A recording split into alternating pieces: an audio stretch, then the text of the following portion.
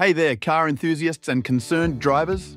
Today, we're diving into a crucial component of your vehicle that you might not think about often. But boy, it can cause a world of trouble when it goes wrong. I'm talking about the Engine Coolant Temperature Sensor, or ECT Sensor for short. Imagine you're on a road trip, miles from the nearest town, and suddenly your car starts acting up. The engine's overheating, you're burning through fuel like crazy, and black smoke is billowing from your exhaust. Sounds like a nightmare, right? Well, all of these could be symptoms of a failing ECT sensor. But don't worry, I'm here to arm you with knowledge. In the next few minutes, I'll break down the 9 telltale signs that your ECT sensor might be on the fritz. So buckle up and let's get into it. First things first, what exactly is an ECT sensor? It's a small but mighty component that sits in your engine, with its tip submerged in the coolant. Its job? To measure the temperature of your engine coolant and report back to your car's computer. This little gadget is crucial for keeping your engine running smoothly and efficiently. Now, let's dive into those 9 symptoms. Number 1, check engine light. This one's pretty straightforward. If your ECT sensor is acting up, your car's computer will likely trigger the check engine light. But here's a pro tip. Look out for specific error codes like P0128, P0115, P0116, P0117, or P0118. These are all related to ECT sensor issues. Number 2, increased fuel consumption. Notice your car's suddenly turned into a gas guzzler? A faulty ECT sensor might be telling your car's computer that the engine's cold when it's not, causing it to pump in extra fuel unnecessarily. Number 3, radiator fan issues.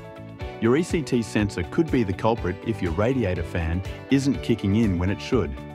It might not be signaling when the engine needs cooling, leading to potential overheating. Number 4, black exhaust smoke. Seeing a trail of black smoke in your rearview mirror? This could mean your engine's burning too much fuel, often due to incorrect temperature readings from a faulty ECT sensor. Number 5, engine overheating. This is a biggie, folks.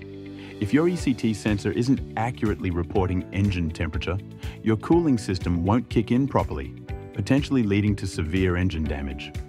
Number 6, hard starting. Have trouble getting your car to turn over in the morning? A bad ECT sensor can mess with your engine's fuel mixture, making it harder to start, especially when cold. Number 7, poor idling. If your car's shaking like a leaf when you're stopped at a light, your ECT sensor might be to blame. It could be causing your engine to receive the wrong fuel mixture. Number 8, engine misfiring. Feel like your car's hiccuping while you drive?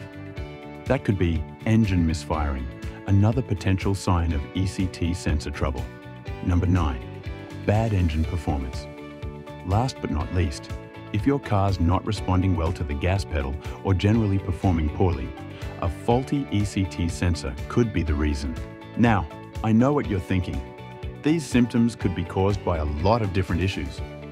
And you're right. That's why it's crucial to get your car checked by a professional if you're experiencing any of these problems. But here's the good news.